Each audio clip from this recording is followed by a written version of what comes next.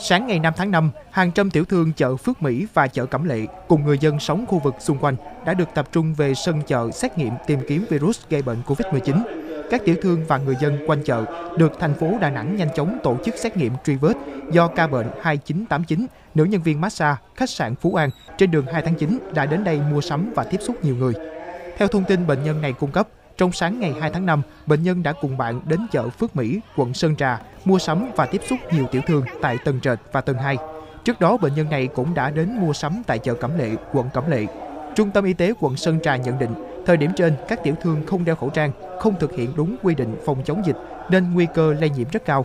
Các tiểu thương và người dân được cơ quan chức năng yêu cầu ở trong nhà, không di chuyển cho đến khi có kết quả xét nghiệm. Dự kiến hơn 400 mẫu xét nghiệm tại chợ này sẽ có kết quả ngay trong hôm nay, 5 tháng 5. Ủy ban Nhân dân quận Sơn Trà cũng yêu cầu phong tỏa tạm dừng hoạt động buôn bán tại chợ Phước Mỹ cho đến khi có thông báo mới.